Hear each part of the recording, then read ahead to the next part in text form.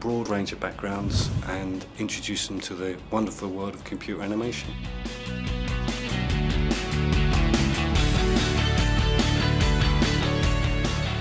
A lot of students here are very technical and program a lot, need to understand aesthetically what's going on when they start building tools and start working collaboratively with some of the other students, more of the art-based students, and likewise the art-based students really need to pick up and develop those eyes and really need to understand what's going on and have, develop their aesthetic style as well.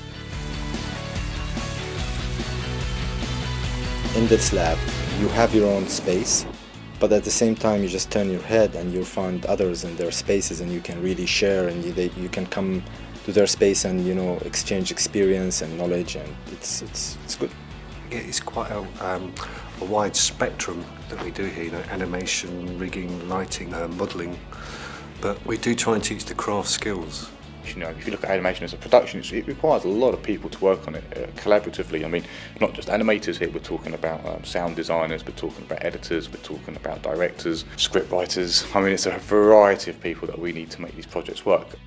Just because I'm a graduate of Bournemouth University, that was enough for the World Health Organization to contact me, and they just saw my graduation project and they told me, yeah, we just want you to do this film for us, and that's how it happened.